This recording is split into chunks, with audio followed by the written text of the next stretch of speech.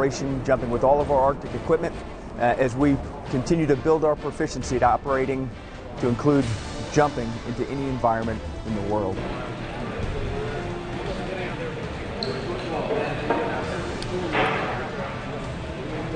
So today we're jumping with skis, snowshoes, in our overwhites as we are building proficiency to do operations in the Arctic Circle later this winter.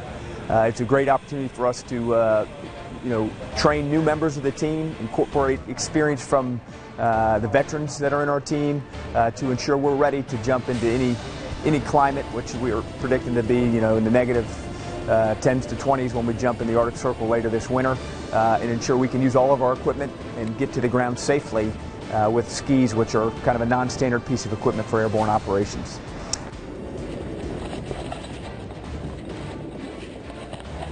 The most different experience I've had on an airborne operation. The fact that, one, it's tailgate is something we don't really use. We go through the side door.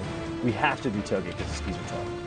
The rigging procedures for the special items equipment are completely different. And the entire jump itself, like it's snowing right now. I've never done it before. So it's extremely different than a normal warm weather rucksack, weapons case, and that's it kind of jump.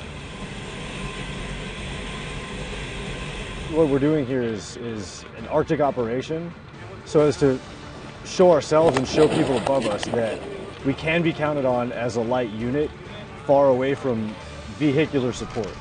The skis give us a lot of mobility when we're out there in the middle of nowhere.